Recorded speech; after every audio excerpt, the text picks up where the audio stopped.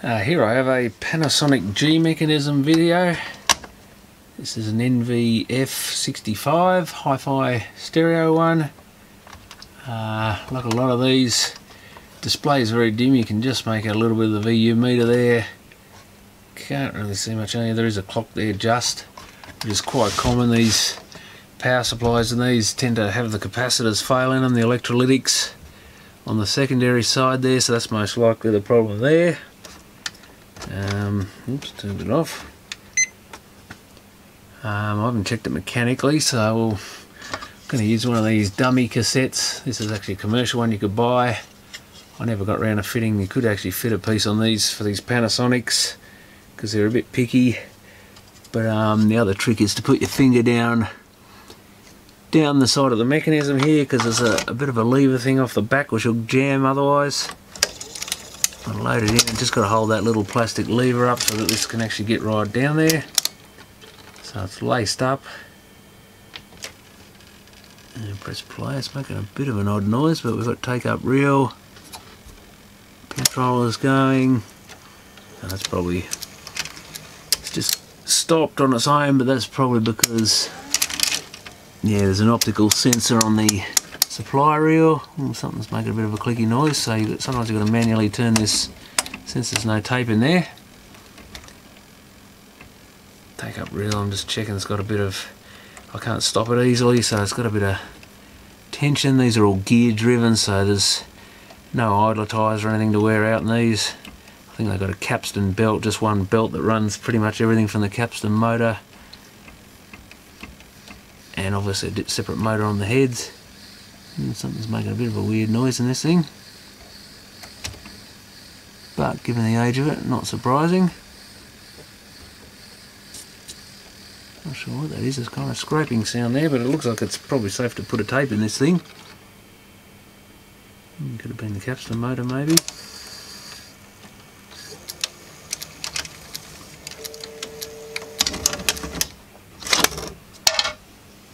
So we'll use an old tape. Somewhere. I don't know what's actually on it, but at least if it tunes this, it's not the end of the world. Ooh, yeah, something's a bit clicky there, and we're seeing a bit of trouble. Could be the tape, or it could be some muck on the heads, or greasy stuff somewhere on either the tape.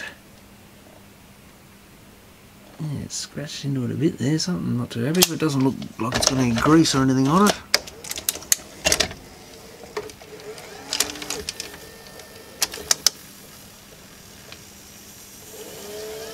Let's forward a bit past that bit.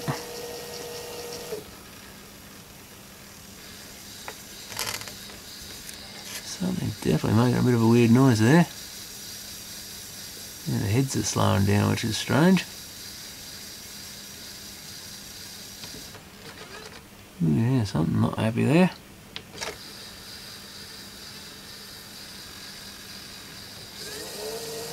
Don't think I've ever seen the head slow down in one before.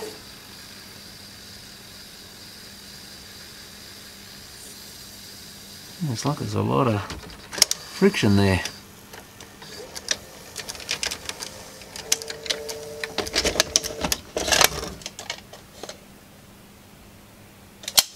Admittedly, that tape probably hasn't been used in a long time. Probably these tend to lace up, which is an annoying feature of some of these machines.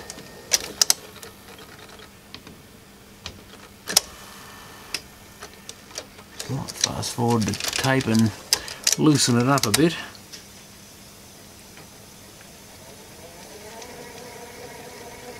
Yeah, it's not exactly flying along.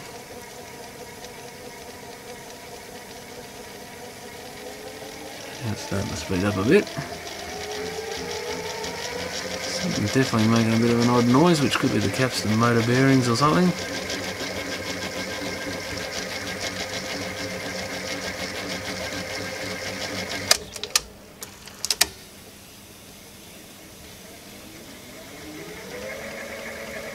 That's running more like a normal sort of speed.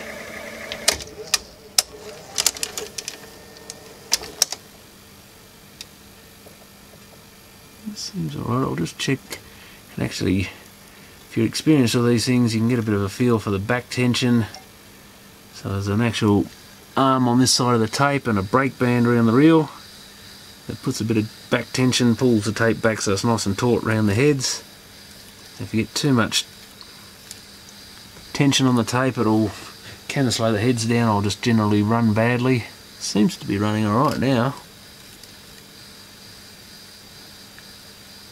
But I think I'll give this thing a clean. Probably should check for an actual picture, it'd be a handy thing too. And yeah, give it a clean and definitely something hasn't you're not sure of the condition of once the tape path and the head's cleaning. Could also be a little bit of moisture, though I haven't really moved it from anywhere cool to anywhere warm. There's a bit of muck on the lower drum, so that could do with the clean. I'm going to have to go and get a cotton bud. Okay, I haven't actually given it a clean yet, but I'm just running the tape here. Got a little small TV hooked up there with the old how to use your Triton Work Center video on it. When you're doing reverse angle mine, that all seems to be working okay.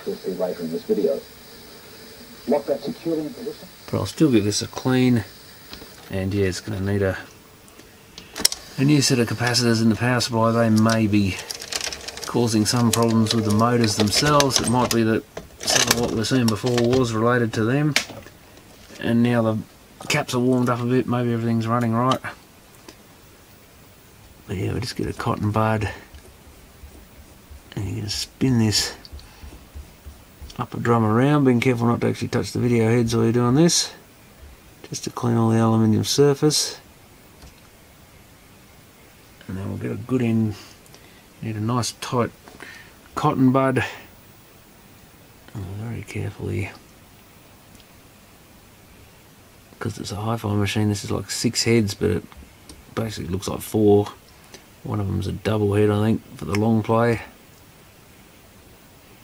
And you've got to be very careful with the heads in these. They're easily broken. So they're the little down where the top of the head or the spinning bit comes down to the stationary bit on an angle here. You'll find in a HiFi 4 little slots roughly 180 degrees apart, although yeah, the two fairly close together, but 180 degrees the other two. In a normal non-HiFi video you'll just have 2 sets of head normally 180 degrees apart, just a little slot in the aluminium you can see there. Just make out a little black piece in there very fine with some copper wire on it. We have to very carefully clean those side to side. Do not move up and down on them because you'll snap them off. So very gently with the cotton bud side to side on the head face, and being very careful not to get any cotton bud caught around it. You can get other sort of better cleaners than cotton buds, but these tend to work fairly well and are easily accessible. Even a lot of the professional ones are really just fancy cotton buds. But I'll now go over the lower aluminium part and actually spin the heads as I do it, to keep the little holes where the heads are out of my way, so I'm not touching them. So I'm just keeping a bit of blank aluminium above where the cotton bud is, because I don't want to be accidentally rubbing those and maybe catching cotton bud on them, possibly breaking them if it catches on them. Bit of muck below the actual tape path there, so I'll wipe that off as well. And it's always good to roll the little plastic bits on these tape guides to make sure they spin freely, but making sure you wipe any finger grease off afterwards. I've got this little half loading arm here. Do the other tape guide, and we've got our back tension arm, just a little pin sticking up there. We've got another sort of half loading arm here. I forget that was something, I forget why they had the 2 of them. It's got something to do with this audio and control head, I think, so I'll give the audio control head a clean. And the capstan's amazingly clean in this one. That's actually, capstan shaft is under this as part of the motor, and the pinch roller too is exceptionally clean, but the pinch roller, you go up and down on it and just roll it round as you do, holding it still with your finger. You can roll it round using the cotton bud till you've gone right around it, and then yeah, just try and grab the edge and wipe it off where you've touched it. Next thing is to remember to let this methylated spirits evaporate a bit before you put a tape in there. Otherwise, yeah, if that head's damp, as soon as the tape goes in and comes up to that head, it'll all wrap around the head. Would have been a top of the line, might help if I put some power on. Top of the line machine back in its day.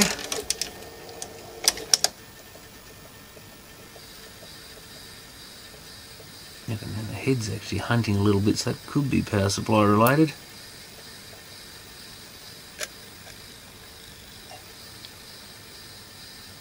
So the picture's flickering and carrying on a bit. I can actually hear the speed of the head motor sort of, the humming noise changing a bit, so it could be something to do with the power supply. So yeah, we may have to change the capacitors in there. Yeah, now it's settling down. Still playing up a little bit. Yeah, it seems to be getting better as it warms up. But lightly touching the fence front and back. Next, fit the riving knife and safety guard behind your saw blade. There are three positions for the clamping bolt. The central position is for most saws, the forward position is for very small saws, the rear position is for very large saws. The idea is to get a gap of about 12 millimeters or half an inch between the back of the saw blade and the leading edge of the riving knife. Here's a very important point. Whenever you're fitting your riving knife, make sure your saw blade's at full height. See, at the moment my blade is not at full height. If I raised it, I'd be cutting into the riving knife if I accidentally switched on the power. So, set the riving knife when the blade is actually at full height. And it's running steady now, so it is quite possible that's power supply related. I mean, given the age of the machine, I mean it's 30 years old, so could be other capacitors on the main board here are faulty. But I might have a look at that power supply. I think there's just a couple of screws on top and the couple where the power plug go in from memory. Or is it just one on this? I think that's, yeah, that's definitely part of the power supply, so that's coming with at one end. Oops. Yeah, and there's this little earth. I think we're going to undo that here. Usually with Panasonic, these red screws indicate things you've got to take out.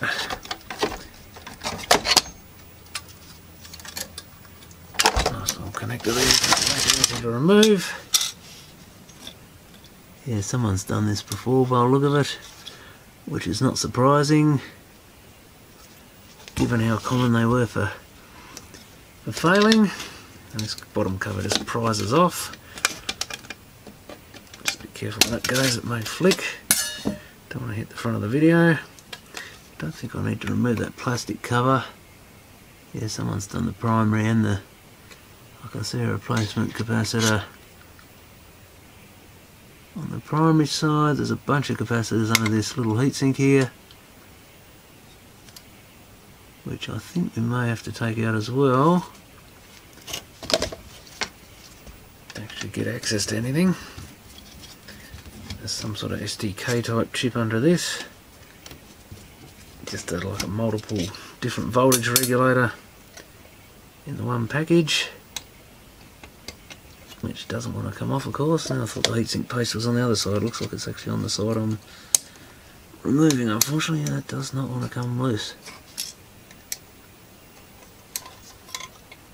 I think it's definitely going to have to come out though.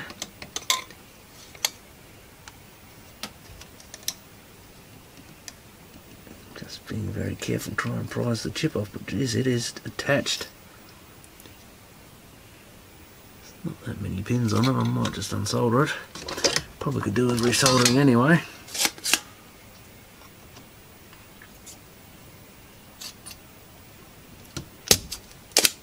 And you can do them 2 pins at a time anyway. with one of these desoldering tools. Yeah, they're a bit on the dry side.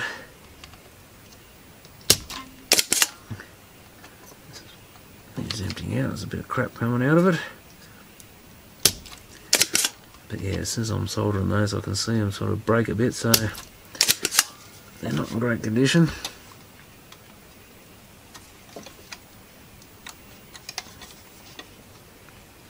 Quite a few of them haven't come loose by the look of it.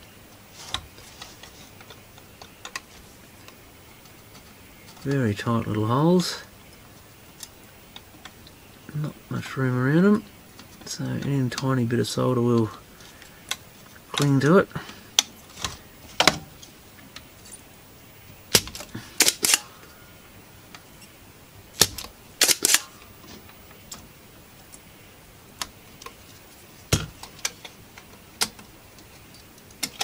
Come on, out you come. Just got to be careful of these chips, because if you start pulling on them and any of the pins are attached, the pins have got a bit of a kink in them and it'll pull them out longer. So there we have it, a little STK5391. But now you can actually get down to these capacitors. And I probably should get the ESR meter and just see what they're measuring like. Usually best with these just to change everything.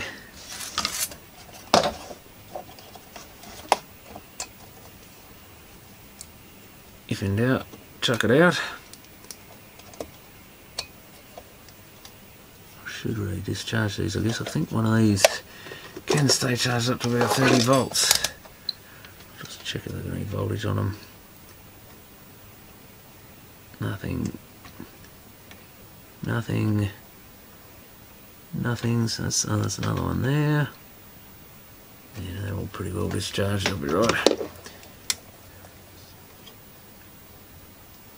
1.3, it's probably a bit high. 1.2, I'll check the values later, but these should all be in the hundreds of microfarad. That one doesn't seems to be open. Rare they actually go open, but 56, yeah, that's well and truly knackered. That one's actually good by the look of it. 0.15. I can actually see a bulge in that one. So that's probably pretty dry. That was the 56 one, and this is measure and open. So they are well and truly shot. What do we got? I can see 1000 mic, 100 mic. Can't see 470, I think. Usually best just to do one at a time so you know what you're doing. That's not sounding good. Bit of solder to empty out of that.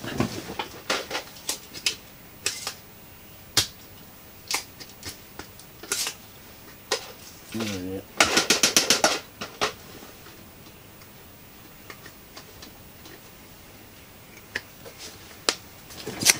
That should fix it.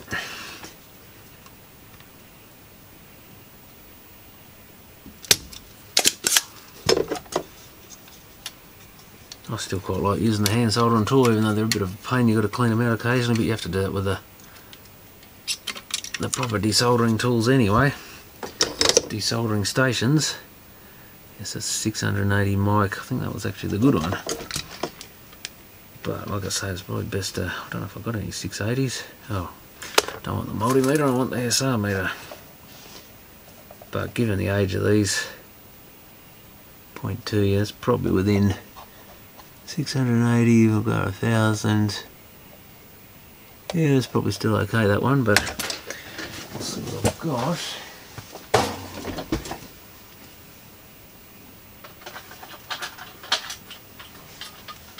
I've got 1000 microfarad, I think. How many volts is that? 25? Yeah. 1016s. Ooh, might be lacking 25 volts.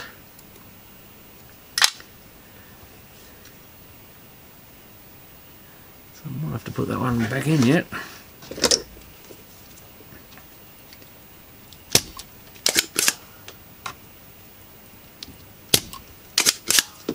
Which, I mean, I'm only going to use this machine myself for a couple of tapes I've got here I want to try it on.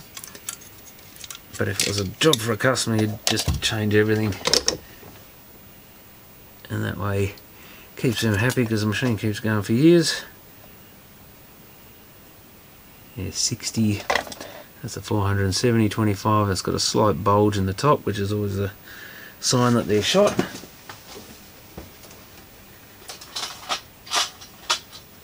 And I bet I haven't got any 25 volt 470s anymore. No, I seem to be just down to 16 volt. That's going to be a pain. I might have to salvage a few. That was 100. I definitely got hundreds. That's 1016. So I've got 1016s. But for these other ones, I might have to actually salvage them off a circuit board somewhere. Which I hate, it's a pain in the bum of salvaging second-hand electrodes, but sometimes it's got to be done.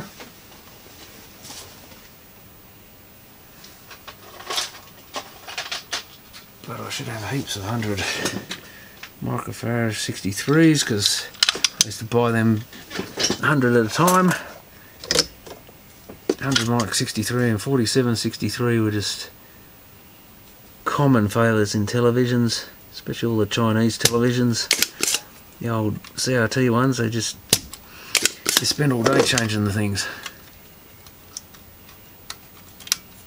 as well as all the other parts they blew up in there. That one was actually open circuit. Where did I put those? 163. I've got one that hasn't been used here. 163. These are all the 105 volt ones, but I'm not sure they're that great. EXR, yeah, the EXR series with the high ripple sort of low ESR types for switch mode power supply usage. But to be fair, they're not the greatest themselves. I mean, a lot of these things ran excessively hot. Anyway, the actual VCR, these power supplies ran pretty hot, and if you had them in a hot room, shoved in a entertainment unit, they could get really hot. So that's the 100, not sure what that next one is.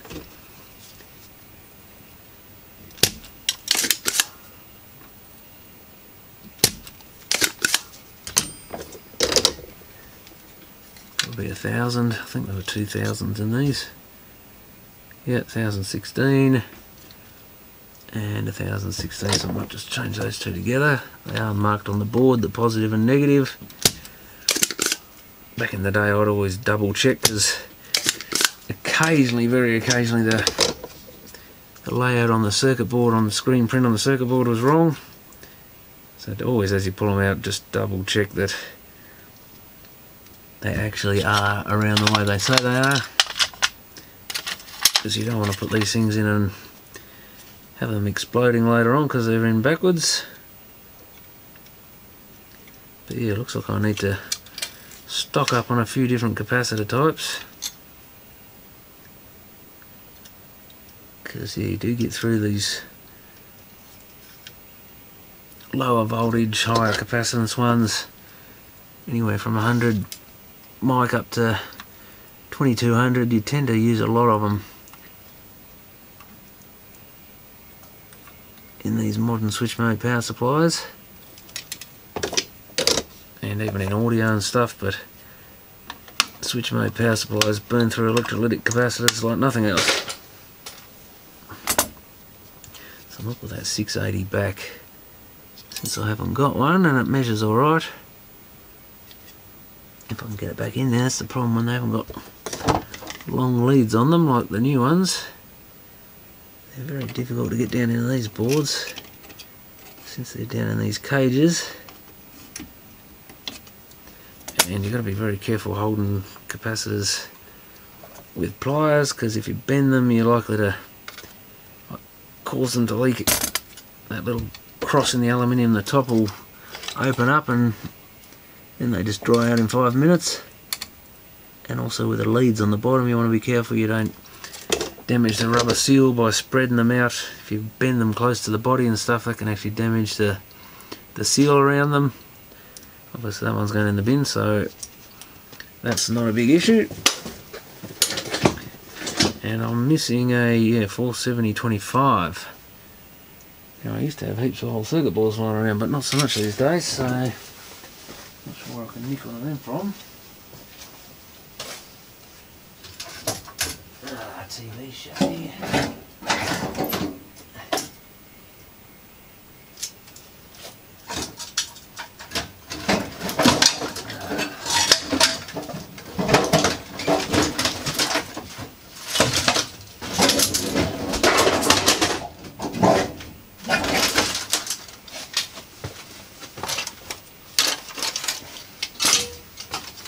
What is that?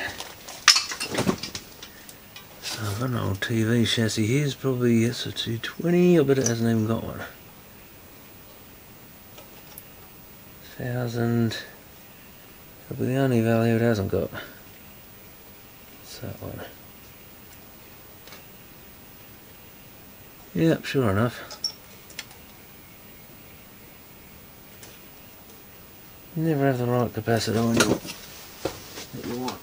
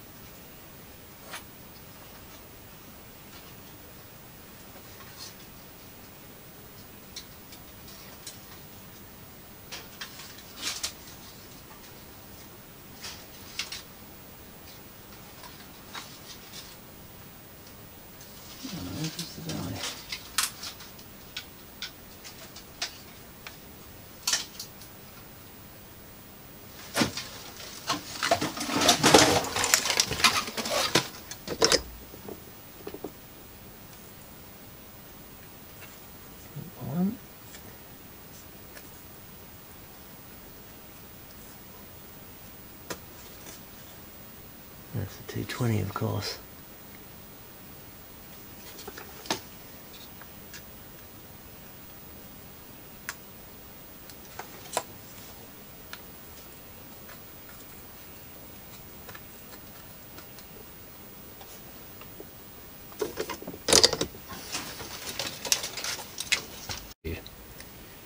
Oh, well, it looks like I have to use a 330 microfarad for now. It's the only thing I've got in 25 volt that's close to that.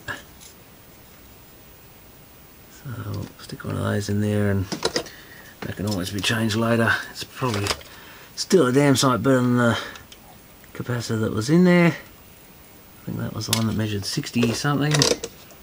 So that's well and truly shot.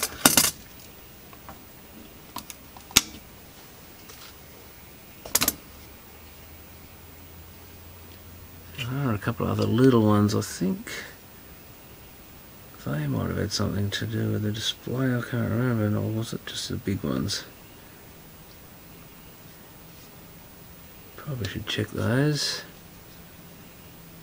Is that a dry joint on that transistor? It almost looks quite dry to me.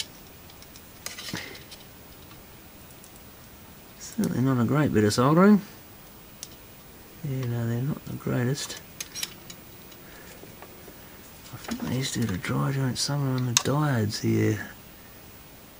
Yeah, that big diode there. You look at right in this one. And sometimes on the switch mode transform, I think the joints would look a bit iffy.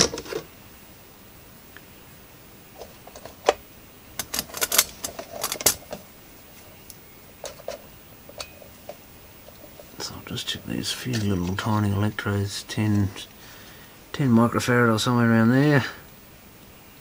14 is probably about right for one of them. Is it that one or that one? It is that one. That seems to be open circuit as well. The other one measures alright. Again, they should really be just replaced as part of routine service. But this is only my old thing, so that's both 10 microfarad. And that one seems to be Pretty well shot.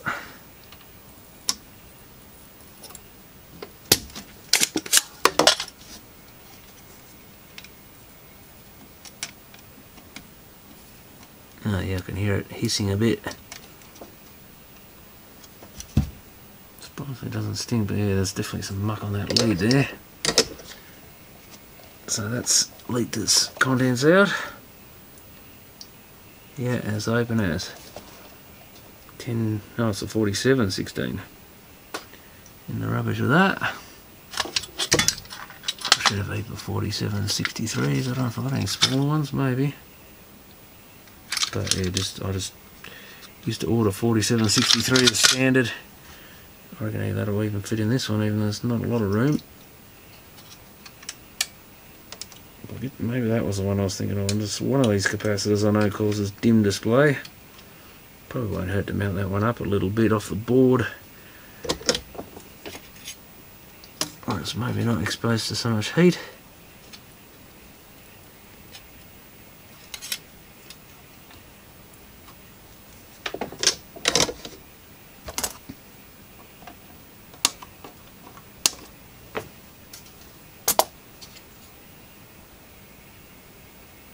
Put the right way around. Oh, I think we're safe to put our IC back in.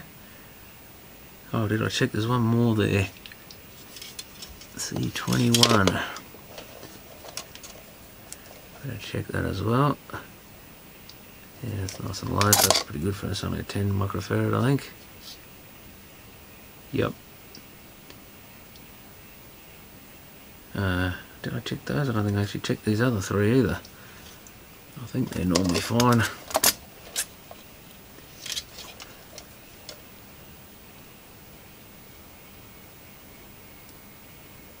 That's it there, that one might be open. So good thing I did check it. It must be fairly high. Oh, it's 100 mic 10 volts, so yeah, 200s and one 10 microfarad. I think it was. Negative that way.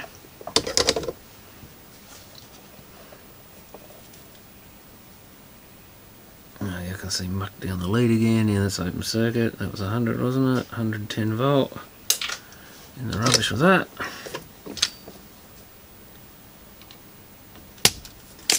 And that's why I say you might as well just blanket change a lot. It's actually quicker to just change them all than to mess around measuring each one. Usually. So these have all been used to test something. And this might be getting a bit big for the hole. No, it should be right. Yeah, I'll just leave that proud of the board a bit so it's not pushing the other one sideways too much. Ideally, that should be a smaller 25 volt or 16 volt just for the physical size, but one good thing about the bigger ones is they usually take a bit longer to cook because they can handle the heat a bit better. Yeah, it's going to be, I should lean that back that way a bit because it's going to be in the way of my IC.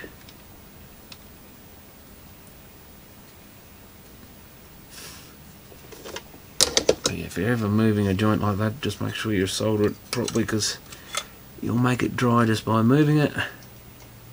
Or potentially. Yeah, can I get this IC to line back up with the holes is going to be the fun bit. Yeah, the capacitor is in the way a bit. Oh, I've got it, I think. Be a miracle if I got it in that easy. It's in. Wow. It's pretty rare that happens. So I'll put the screws in first before we solder it. Make sure everything's held together properly. And in position.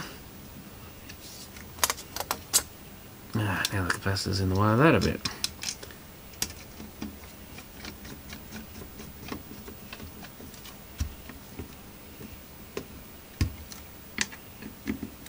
Do that nice and tight because you don't want the chip overheating.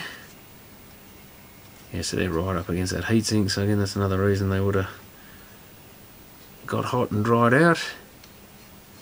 Okay, so I'll solder the chip back in, but I'd recommend resoldering these chips anyway because they're mechanically mounted onto the case, they tend to get a bit of movement against the circuit board, even just from the heating and cooling cycle,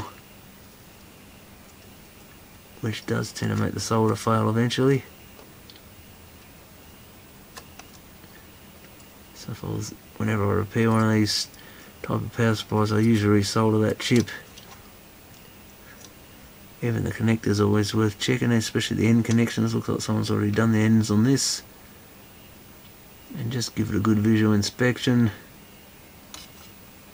These joints here don't look 100%, so I'll just resolder those. I should really remove this plastic cover and check the primary side as well.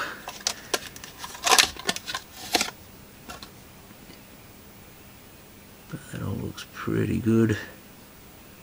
Should probably really check the capacitor in this as well. There's one tucked down there, I forget what value that is. I think it's a high voltage one. See whatever that is. Let's just check there's no voltage on that. And of course, always check the main filter capacitor in the switch mode, because that could potentially be a lethal amount of voltage in that. Obviously the biggest cap in there. Now if the switch mode's running alright, it should discharge, but always treat them as dangerous and discharge them with a 100 ohm resistor or something if they are charged, because you don't want to get across anything you touch in here. Could be at 300 odd volts and it could have enough current to kill you, so you definitely don't mess with those things. God, that's actually measuring open. I can't be right, I'm pretty sure the power supply won't start if they're open. Maybe that's not, maybe that was a different model. I think one of these had an electro, which if it failed, I think it was like a 1 mic 160 volt or something, that would stop the video firing up. It might have been those horrible J1, NV-J1s or something. They had a lot of trouble with the power supplies and everything else in them, I think, for that matter, but they're a bit of a menace, those things. Okay, this is, it is a 1 mic 400 volt.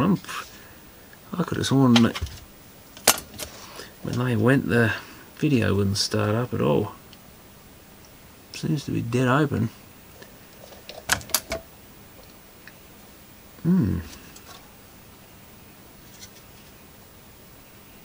Yeah, not sure about that. Are there any other electrodes? There's one little tiny one over there as well. Actually, I can see the solder joints. One good thing about when someone's done it before you, you can see where they've been. 2.9. No idea what it is value wise. I'm pretty sure they were a 4.7 or something low value. But yeah, it's been a while since I've done one.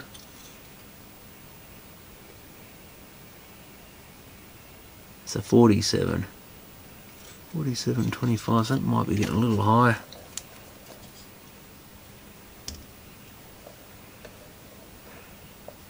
Yeah, that should be around 1.2. It's not that far off, a bit maybe, so I might change that as well.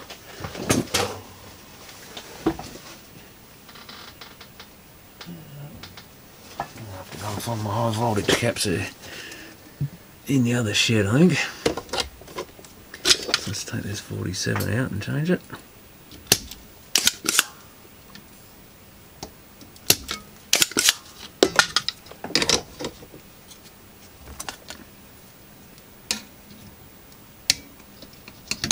Out you come.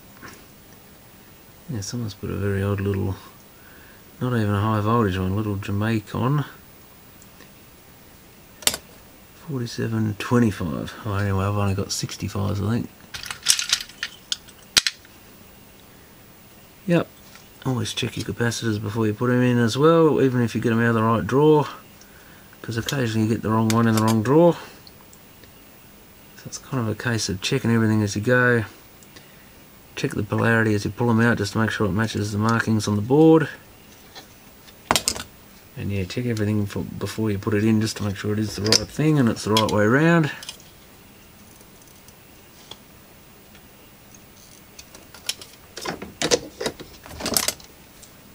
you should have no problems. I'll just go get this other capacitor. Okay, to get this one in, by the look of it, I'm going to have to, the last one microphone, I'm going to have to pull this label up a bit.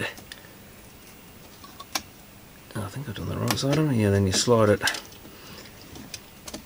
sideways to get that metal plate off. Now we can actually see what we're doing and actually get it in without trying to do it on a silly angle.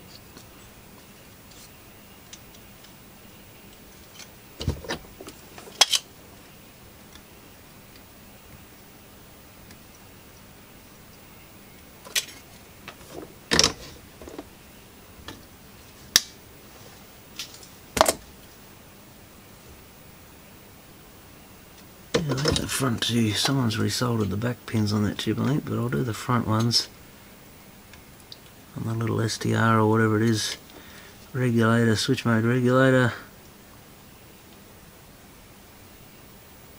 The rest of it looks, well, actually the end pin on that transformer is definitely starting to go. Switch mode transformers, being a heavy item and running at a high frequency, they tend to slowly vibrate their connection. Actually, that's a diode. I'm wrong about that. That's a diode on the secondary. That's not an end pin on the transformer. So either way, it needed resoldering. I had a feeling these diodes occasionally. I'll do the other one as well, I think, because they run quite hot, I think. Yeah, the rest of it looks pretty good.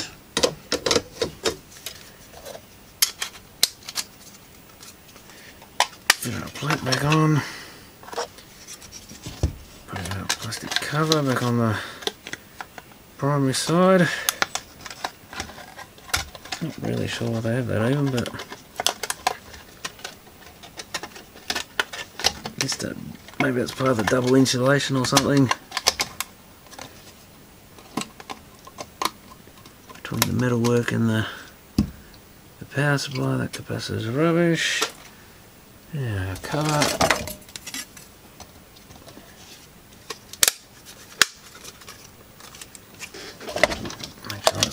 Time, and that should be a go, hopefully. And this little bit's fallen off now, that'll be right.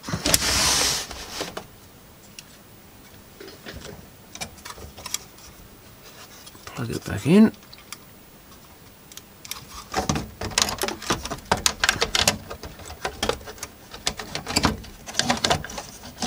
Let's open that up.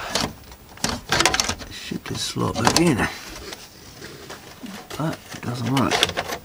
That bloody capacitor. Yeah, this big fella here is actually in the way of the... Oh, that's a bugger.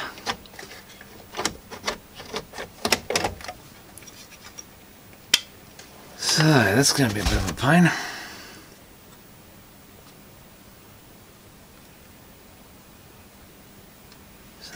Post, yeah, mounting post comes right up. Actually, this other capacitor's in the way too. I knew I had small ones in stock for a reason, but it's been a long time since I've done one of these. I don't think I've got any small. Yeah, I did have some small ones. I used them in that damn digital compact cassette player. Maybe that's why I had those in stock. What have we got? I've got some smaller 220 microfarad. I might have to use one of them in there. So even when you think you can get away with a bigger one, it's not always the case. And of course, back when I was fixing these all the time, I could remember that, but... So I'll get rid of that one. Let's see if I can get a 220 mic. It shouldn't worry too much having a bigger capacitor in there in value wise. If I push that right down into the board, which it now fits between the others, but normally you'd have every value and at least some lower voltage smaller ones in stock when you do it on a day-to-day basis, because just you spend half the day replacing electrolytics. So maybe, can I push that down a bit lower? Bit of a disc ceramic there in the way. I've got a couple couple of small, they're 125, so now you tell me they're in the wrong drawer, so could have used one of them. Anyway, gotta find something how to do something with this 47. I wonder if I could do that with it. Not really. Yeah, they certainly made some of these things very tight, which is a pain because it's why they run so hot as well, because everything's jammed in a small place. So 47 but smaller, or it's just not going to fit down there, I don't think, not in a million years. Unless I remove that disc ceramic and put it on the back of the board, which could be done. I'll check that TV chassis again.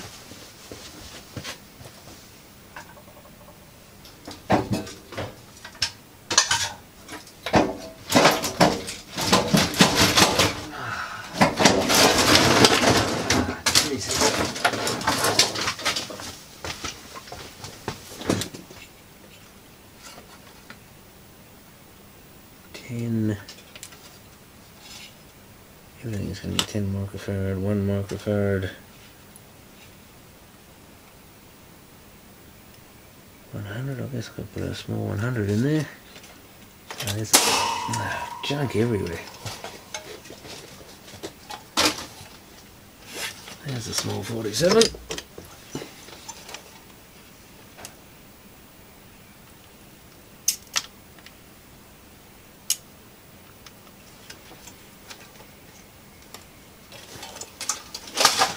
Normally you wouldn't use a second-hand electro because they may be half worn out and they don't cost anything, the new ones, but in this case I'm going to have to do it. I should really check the ESR first, but I think that one should be alright. Out of the low signals section in an old Samsung P54 chassis, so can't remember ever having to replace one there in the power supply, yes, but not in the IF or audio or whatever that was in.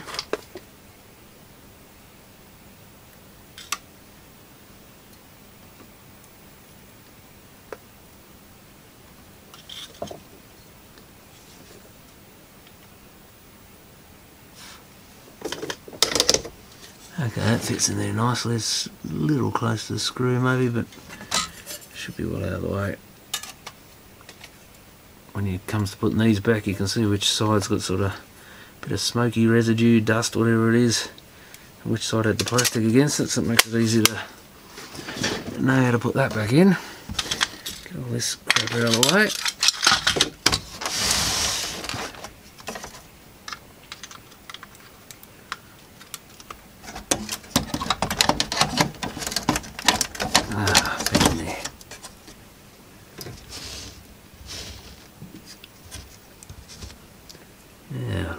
Fit this back on. How did that go?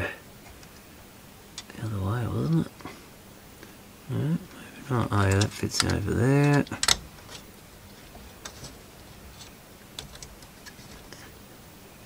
That's got a weird bit there. Why has it got that?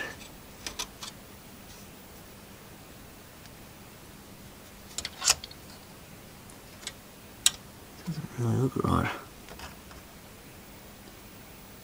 How many different ways can it go? Now that's the bit that goes there, maybe.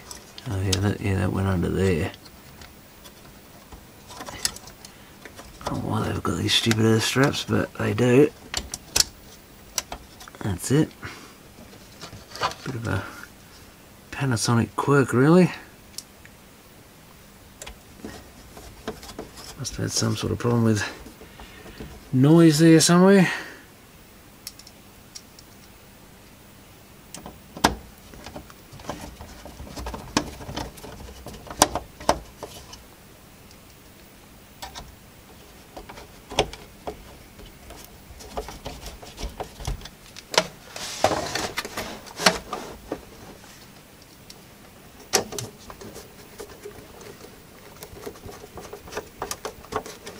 So a bit of fiddling around to do one of these. Plug the cord back in.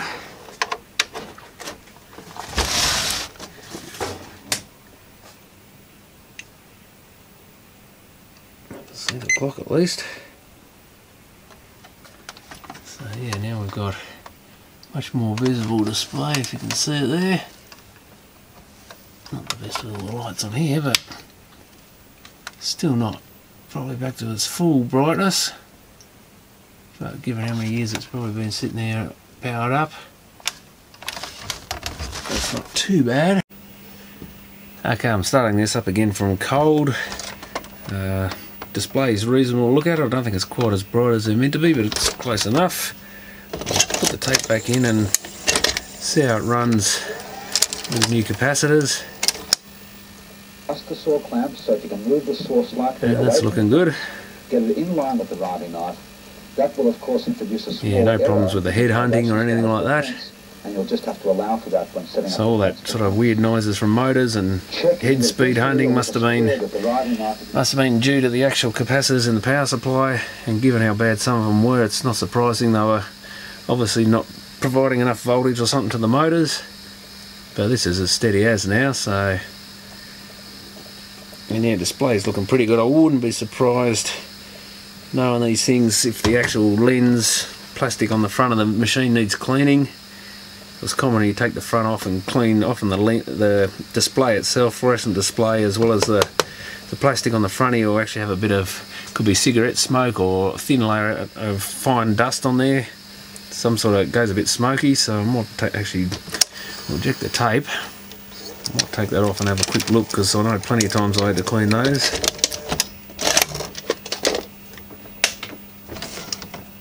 So, given the age of the machine, it's bound to be a bit dirty, and always worth a quick clean. I think we've got to take, this just is 2 screws I think, and the rest is clips. The clips on the end and the clips underneath.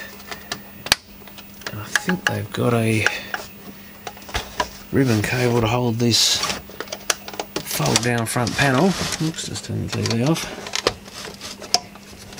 Another clip there. Yeah, that's the one. Oh, this one plugs in, so this flip down front controls on this model just plugs into a little edge connector there. But yeah, that's a bit dirty in there. And quite smoky looking. Yeah, the display's not too bad, but it's not mint condition there. You can probably see that's not really as shiny as it should be. And probably a good chance to get a little paintbrush in here and wipe out some of the dust. But this machine's not too bad for its age. I've seen a lot worse than that, especially out of a smoker's house. So I'll just get a bit of paper towel and some metho.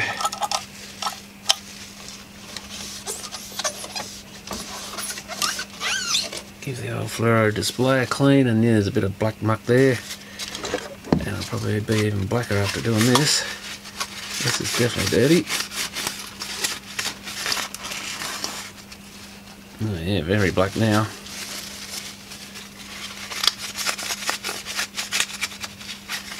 So that could be a bit of wood heater smoke or anything.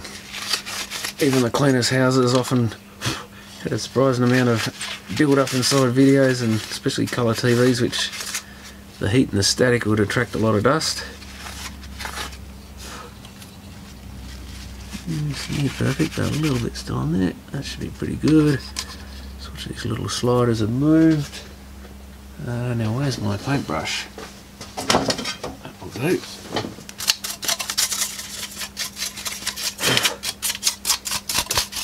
Clean out the dust from the inside of that. There's a bit around the video door here.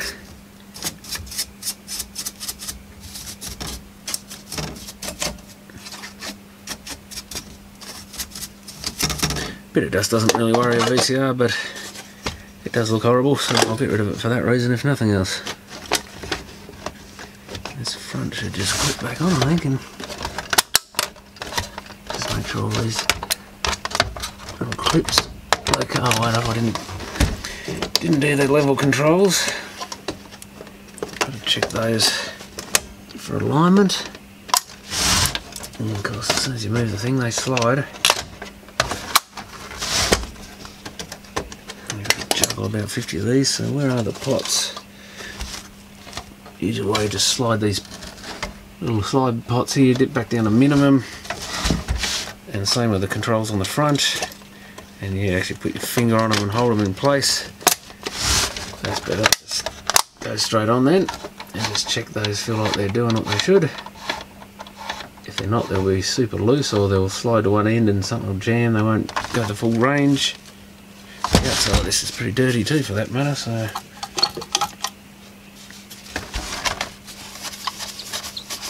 yeah, it's in quite good condition, this machine.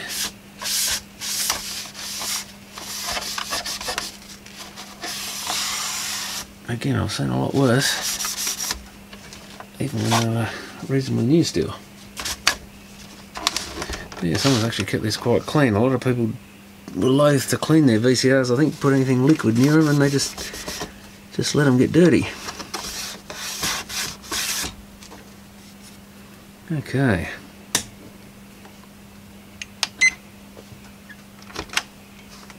Oh yeah, it's not the brightest display ever, but that is showing up brighter than it was before.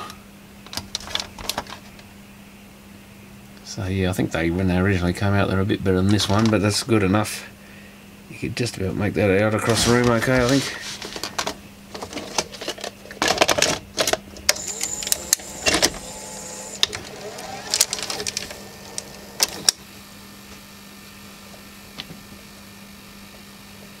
TV's off.